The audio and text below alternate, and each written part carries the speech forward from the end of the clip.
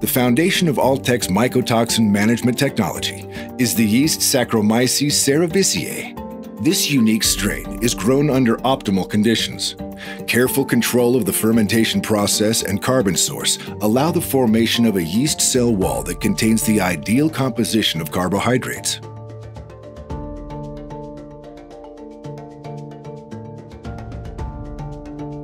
This yeast can be processed using a proprietary technique to expose this active component. With the right carbohydrate organization on the surface of the yeast, it can be enhanced with alternative carbohydrate compositions from a select strain of algae and can then go to work.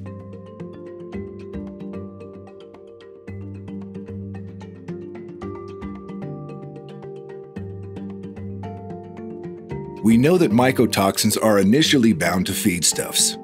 It is only during the digestion process inside the animal that they are released and free to cause harm.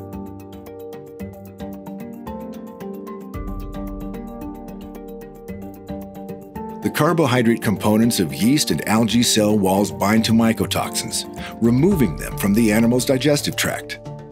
The fibrous and flexible mesh-like surface of the yeast cell wall components begin to adsorb these free-form mycotoxins.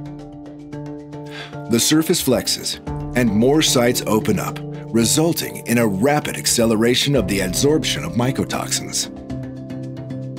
A closer look at the complex structural properties of the yeast cell wall reveals the key to success. Each strand of fiber on the surface of the yeast cell wall is made up of 4 triple helix strands, and each of these strands in turn is comprised of 3 single helix structures known as beta-D-glucans. Different shape spaces in the beta-D-glucans match perfectly with the shapes of specific mycotoxins, offering ideal sites for binding to take place. The flexibility of this structure allows it to adsorb a broad spectrum of mycotoxins in a single pass.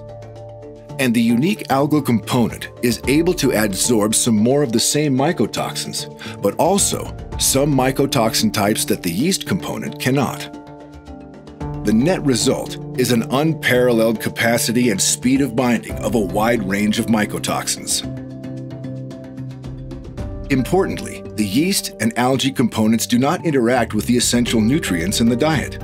Minerals, vitamins, and therapeutics, such as antibiotics, are left unbound, leaving these beneficial components free for uptake by the intestinal tissue, so they can perform their intended function.